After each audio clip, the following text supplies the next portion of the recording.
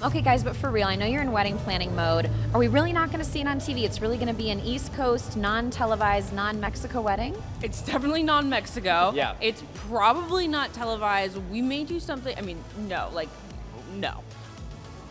Unless something weird happens.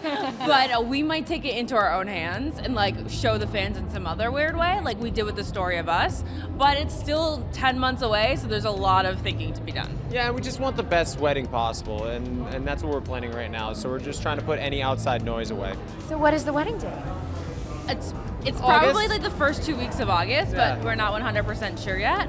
Nothing's been signed. Well, what is set in stone? Do we have a dress? What else is on the books? We have a dress. We definitely have the venue picked out. Yeah, we it's think just so. not official with them. We didn't put the deposit down We haven't yet. signed the contract, so we don't want to jinx it yet. We think we have a wedding cake maker. Baker. We do think we have that. There will be more news about that coming out at some point. Yeah, that's that we can't 6 really months talk about. away. But yeah, we think we have our wedding cake maker, which is very exciting.